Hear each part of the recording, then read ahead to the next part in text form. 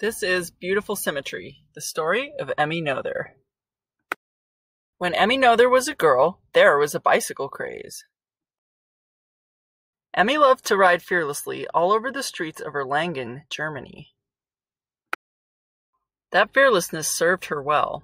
She didn't know it at the time as a small Jewish girl living in Germany, but she would have a life that required her to be very brave.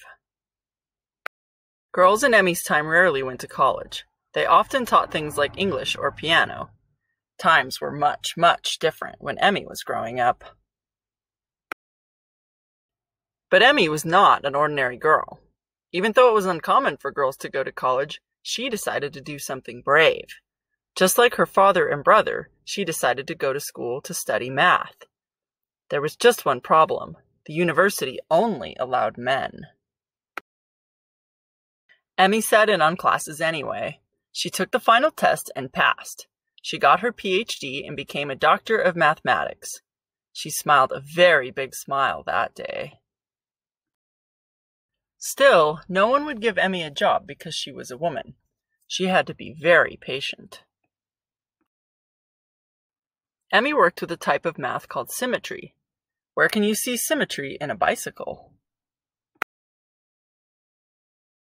It was a good thing Emmy was so brave. Terrible things were happening in Germany in the 1930s. There was an awful war going on. Emmy was not safe. She had to escape. Emmy went to America where she worked with Albert Einstein. He called her a creative genius, which really made her smile.